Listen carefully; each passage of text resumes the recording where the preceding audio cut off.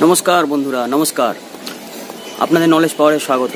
এর আগে আপনাদের আমি অনেকবার বিশাখাপত্তনমের ট্যুর নিয়ে দেখিয়েছি এবং এছাড়া আদার্স ভ্রমণ টিপস এবং আদার্স নলেজ নিয়ে দেখিয়েছি। নলেজ পাওয়ারে আমাদের এইটাই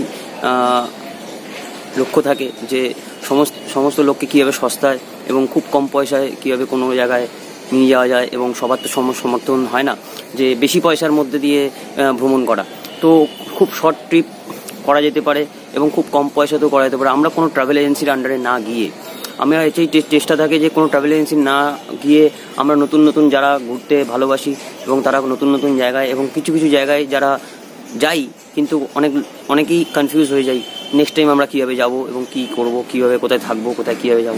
তো এইসব নিয়ে এর আগে আমি বিশাখাপত্তনম সিরিজ দেখিয়েছি, আপনারা হয়তো দেখেছেন কীভাবে কোথায় কীভাবে যাওয়া যায় এবং কোথায় ভালো জায়গা, কীভাবে সস্তায় যাওয়া যায়, কীভাবে কী করা যায়, কোন লজে থাকলে ভালো হয়। তো এরকমভাবে দেখিয়েছি। আজকে আপনাদের সামনে আমি এনেছি আমাদের বাঙালিদের মোস্ট পপুলার এবং ফেভারিট জায়গা, সেটা হচ্ছে দীঘা। দীঘাতে আমরা হাজারবার আসি, হাজার রকম মানে বলতে পারে এমন কোনো বাঙালি নেই যেটা বছরে একবার দুবার আসে না। সবাই জানে দীঘাতে কোথায় কি আছে না আছে এবং তবে নতুনভাবে দীঘা নতুনভাবে সেজে উঠেছে। তো আপনাদের আমি এই সিরিজে দেখাবো দীঘাতে কত সস্তায় হোটেল পাওয়া যায় এবং ভালো হোটেল, এই না যে কোনো ধর্মশালা এবং কোনো হলিডে হোম এইরকম টাইপের কোনো কিছু ব্যাপার আছে। তো আমরা ভালো হোটেলে থাকবো, ভালো জায়গায় ঘুরবো, ভালোভাবে ঘুরবো এবং চেষ্টা করবো সমস্ত জায়গায় কভারেজ করার এবং আপনাদের সামনে তুলে ধরার। যারা যাননি শুধু দীঘা ঘুরেছেন তাদেরকে বলবো যে আদার্স যে ট্যুরিস্ট প্লেসগুলো আছে, তাজপুর, শঙ্করপুর, তারপর আপনার এদিকে তালসারি, এইগুলোর মধ্যেও যাওয়ার নিয়ে যাব এবং সেই সিরিজগুলো কভারেজ করব, দেখবেন। তো ফার্স্ট টাইমে আমরা এখন আপনাদের দেখাতে চলেছি যেটা হচ্ছে দীঘা এখন সেই পুরনো দীঘা নেই। দীঘা অনেক সেফ হয়ে গেছে, দীঘার মানুষজন ভালো হয়ে গেছে এবং পুলিশ সারা রাত পুলিশ থাকে, পুলিশ র্যাকেট সবসময় পুলিশ ঘুরে বেড়াচ্ছে। সমুদ্র থেকে শুরু করে স্থলে সমস্ত জায়গাতেই পুলিশের গাড়ি অ্যাভেলেবেল এবং যেখানে চাইবেন সব জায়গায় ক্যামেরা লাগানো আছে। রাস্তা থেকে শুরু করে সমুদ্র সৈকতের পাশে sea beach, each and every মানে ওয়্যার আপনি ক্যামেরার কভারেজ পাবেন। এবং আমরা যে হোটেলটায় থাকবো সেই হোটেলটাতেও আশা করবো ক্যামেরা লাগানো থাকবে। তো এইগুলো সব নিয়ে আমরা এই সিরিজটা চালু করতে চলেছি। তবে ফার্স্ট টাইম আপনাদের বলে দিই যে এই সিরিজের মধ্যে কীভাবে আপনারা তা খুব সহজেই দীঘা পৌঁছাবেন কলকাতা থেকে, যেটা আমাদের সমস্ত लोग মানে যারা বাইরে থেকে আসছে, মানে जिन लोग बाहर से आ रहे हैं उन लोगों के लिए बता रहा हूँ। बहुत आदमी लोग कन्फ्यूज है, ऐसे कलकत्ता का आदमी तो सबको पता ही है कैसे दीघा आना है। तो बहुत सारा ऑप्शंस है, बस है, ट्रेन है, पर्सनल कार है, भाड़े क्या ओला उबेर का आउट स्टेशन बुकिंग होता है। तो ये थोड़ा ओला उबेर का आउट स्टेशन बुकिंग जो होता है और बस में एसी बस है, वॉल्वो है, सारा चीज़ ये थोड़ा कॉस्टली हो जाता है। लेकिन हम लोग बोलेंगे एकदम आम आदमी जो एकदम मतलब बहुत ज़्यादा इनकम नहीं करते हैं लेकिन घूमने का शौक़ है, उन लोग कैसे आएगा। नॉर्मली बहुत ही ईजी है भाई, आराम से कलकत्ता आओ। अगर कलकत्ता में रहते हो तो बहुत बढ़िया चीज़ है, तो कलकत्ता में नहीं भी रहते हो कलकत्ता आ जाओ। उसके बाद नॉर्मली हावड़ा स्टेशन में जाओ, बस में तो मत आओ, हम तो प्रेफर नहीं करेंगे बस में आओ। लेकिन बस में अगर आते हो तो नॉर्मली स्टेट बस चलता है, वो भी 100 रुपये का अंदर में टिकट है। अगर बस में नहीं आते हो मैं रिकमेंड करूँगा ट्रेन में आओ भाई। तो ट्रेन में आने से नॉर्मली आपका हावड़ा से ट्रेन आता है, सुबह का ट्रेन पकड़ो, ताम्रलिप्त तो एक्सप्रेस होता है 6:35 में जाता है, हावड़ा से छोड़ता है। नॉर्मली अच्छा ट्रेन है, सुपर फास्ट ट्रेन है, बहुत जल्दी दीघा पहुंचा देगा। मिनिमम 3.5-4 घंटे के अंदर में तुमको पहुंचा देगा दीघा। তো সমস্ত বাঙালিদের জন্য বলছি কিচ্ছু টেনশন করতে হবে না, আপনারা জাস্ট আপনারা হাওড়ায় যাবেন কোনো রিজার্ভেশন ছাড়া। আমরা এসেছি, বিলিভ মি, আমরা এসেছি উইদাউট রিজার্ভেশন ছাড়া, অনলি 85 রুপিস। আপনাদের আমি প্রুফ দিয়ে দেবো, সেটা নিয়ে কোনো প্রবলেম নেই। আমরা যখন টোটাল সিরিজটা যখন বানাবো তখন আপনাদের এই টিকিটের ছবি থেকে শুরু করে হোটেলের ছবি সব কিছু শেয়ার করার চেষ্টা করব যাতে আপনারা বুঝতে পারেন। অনেকে ভয় পায় যে রিজার্ভেশন ছাড়া আমরা বসার জায়গা পাবো না, আমরা কি করবো, দাঁড়িয়ে যেতে হবে। তবে কোনো সিজনে আসবেন না, সিজনে আসলে আপনি সব কিছু কস্টলি পাবেন। যে কোনো জায়গায় দাদা ভ্রমণে যেখানে যাবেন সিজনে না ইগনোর করার চেষ্টা করবেন। সিজনে সমস্ত জায়গার প্রাইস হাই থাকে, কারণ সিজনে প্রচুর ট্যুরিস্ট আসে। আমি চাইবো সবাইকে বলে দিই যে সিজনে কোনো জায়গায় আসবেন না, চেষ্টা করবেন সিজন ছাড়া। এবং তাছাড়া আসতে যদি চান আপনারা দেখবেন যে চেষ্টা করবেন শনি রবি শুক্র এই 3টে দিন ইগনোর করার এবং কোনো ছুটির দিন ইগনোর করার। আপনি উইকডেতে আসবেন, আপনার কোনো সেরকম বেশি পয়সা খরচা হবে না।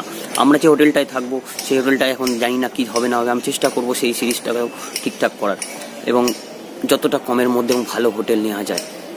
এমনি তো দীঘাতে শুনেছি যে 100-150 টাকাতেও হোটেল পাওয়া যায়, বাট ওগুলো তো দেখুন ফ্যামিলি নিয়ে থাকার মতন না। তো আমি চাইবো যে এমন কোনো হোটেল থাকবো এটা ফ্যামিলি নিয়ে থাকতে পারবেন, ভালোভাবে থাকতে পারবেন, সিকিউরিটি থাকবে এবং পয়সা কমের মধ্যে।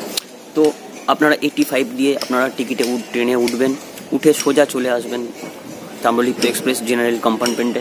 জেনারেলে উঠে যাবেন। হ্যাঁ, যদি আগের থেকে টিকিট বুক করেন অনলি 100 রুপিসে আপনি পেয়ে যাবেন রিজার্ভেশন। তো আমরা আগের থেকে বুকিং করিনি এবং যারা ইনস্ট্যান্টলি, আমরা বেসিক্যালি কী হয়, ব্যাচেলাররা কী করি, ইনস্ট্যান্টলি আমরা ট্যুর প্ল্যান করি।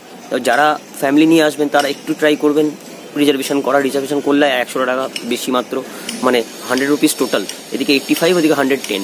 তো এইটুকুর মধ্যে রিজার্ভেশন করে নেওয়া ভালো। হ্যাঁ, যারা ব্যাচেলাররা আছে তারা তো হঠাৎ করে প্ল্যান হয়ে যায়, হঠাৎ করে চল ভাই আজকে যাবো দীঘা। তো দীঘা যাওয়ার জন্য কোনো প্ল্যানের দরকার হয় না, নর্মালি চলে আসি আমরা। তো দীঘাতে নর্মালি এরকমভাবে 85 রুপিস দিয়ে আসবেন, ট্রেনে উঠে পড়বেন। ট্রেনে যদি উইকডেসে যদি ওঠেন আশা করব 90% আপনি জায়গা পেয়ে যাবেন। আর উইক অফে যদি আসেন তখন তো একটু চাপ আছে। তো এই হচ্ছে ব্যাপার। আপনারা নর্মালি দীঘা চলে আসবেন, এসে আরামসে 10টা, সাড়ে 10টার মধ্যে, 10:30টার মধ্যে দীঘা পৌঁছে যাবেন। তারপরে যে কোনো হোটেলে সব হোটেলে মোটামুটি 10টা থেকে 11টার মধ্যে চেক ইন টাইম আছে। তো যে কোনো হোটেল পেয়ে যাবেন, কোনো দালাল ধরতে হবে না, ডাইরেক্ট আসবেন। আর একটা বলে দিই বন্ধু, কোনো আপনারা রিক্সাওয়ালা টোটোওয়ালার ফাঁদে পড়বেন না এবং কোনো দালালের ফাঁদে পড়বেন না। ওরা আপনাকে অনলি 5 রুপিসে বলবে নিয়ে যাবো হোটেলে, তারপরে আপনার থেকে বিশাল মোটা টাকার অঙ্কের কমিশন খাবে এবং হোটেলের বেলার থেকেও খাবে। হোটেল ভাড়া রেটও কম করতে পারবে না, বিকজ ও এনেছে বলে। আর এখানে দালাল চক্রটা এত বাজে যে এক সময় যে দালালের সাথে হোটেলওয়ালার এবং টুরিস্টদের মধ্যে ঝামেলা হয়ে যাবে। তো আপনারা কোনো দালালের চক্রের মধ্যে পড়বেন না, ডাইরেক্ট নিউ দীঘায় যদি নিউ দীঘায় যাবেন, আর ওল্ড দীঘায় থাকলে ডাইরেক্ট ওল্ড দীঘায়। রিক্সাওয়ালাকে বলবেন আমরা ওল্ড দীঘায় যাবো, দ্যাটস ইট। রিক্সাওয়ালাকে বলবেন আমরা নিউ দীঘা যাবো। আর নিউ দীঘায় তো বেসিক্যালি যাওয়ার দরকার হয় না টোটোতে, রিক্সাতে আপনারা হেঁটেই যেতে পারেন, খুব সামনে, অনলি 900 মিটার্সের মধ্যেই আপনি পেয়ে যাবেন নিউ দীঘা। ওল্ড দীঘা আসার জন্য আপনাকে রিক্সা বা টোটো করতে হবে, অনলি 10 রুপিস করে পার হেড নেয়।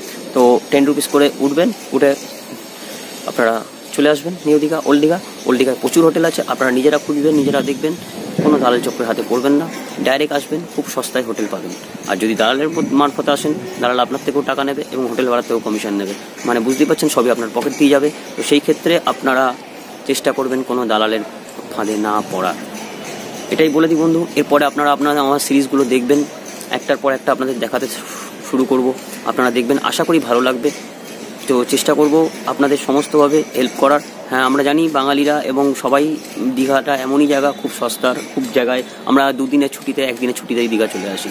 তো বাঙালিদের জন্য এবং কলকাতাবাসীদের জন্য তো দীঘাটা কোনো ম্যাটার করে না। তবে হ্যাঁ, কিছু জিনিস আমরা প্রত্যেকবারই ভুল করি, ভাবি যে এর পরের বারে গেলে ভালো করবো বা ঠিক করে নেবো, সেগুলো আমরা মিস হয়ে যাই। তো সেইটাই একটা রিকল করার জন্য সবাইকে মেসেজগুলো দেওয়া এবং জানেন আমরা চেষ্টা করি সবাইকে সস্তার মধ্যে সমস্ত কিছু এবং ভালো ট্যুর করার।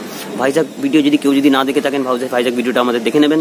চেষ্টা করব ওখানে যথেষ্টভাবে সস্তাভাবে এবং সমস্ত জায়গায় ঋষিকন্ডা বীচ, এই আরাকু ভ্যালি সমস্ত কিছু দেওয়া আছে। যারা যাবেন বা প্ল্যান করছেন বা নেক্সট ইয়ার প্ল্যান করবেন, তারা একবার ভালো করে দেখে নেবেন, দেখে নিয়ে কোথায় কোথায় যাবেন, কোথায় কোথায় কী আছে সেগুলো দেওয়া আছে। কৈলাসগিরি অসম জায়গা, দেখে নেবেন আপনারা। আর দীঘা তো এখন দেখবেন।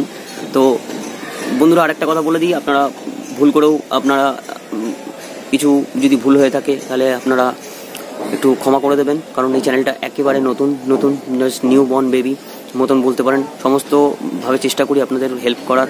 হ্যাঁ, আরেকটা কথা, এটা যদিও বলার না, তবু চেষ্টা করবেন, যদি ভালোবেসে থাকেন আমাকে, যদি এরকম আমাকে উৎসাহ করবেন, তো সাবস্ক্রাইব করবেন, শেয়ার করবেন এবং লাইক করবেন নিশ্চয়ই। আর আপনাদের যদি কোনো সাজেশন থেকে আমাদের ভিডিওতে দেবেন, দয়া করে সবাই চেষ্টা করবেন এই চ্যানেলটাকে একটু ভালো করে আমরা সবাই মিলে তুলে ধরি সবার কাছে, যাতে সবার হেল্প হয়। ধন্যবাদ। নলেজ পারে আপনাদের আবার বলি স্বাগত, গুড মর্নিং, গুড আফটারনুন এবং গুড ইভিনিং, যে সময় দেখছেন না কেন তাদের জন্য ধন্যবাদ। এসে পড়েছি আমরা দীঘা প্ল্যাটফর্মে সকাল 10:45। আসার পরেই আমরা আস্তে আস্তে হেঁটে চলে যাচ্ছি দীঘার বিচের দিকে। সোজা নেবেই আমরা হেঁটে চলে যাব।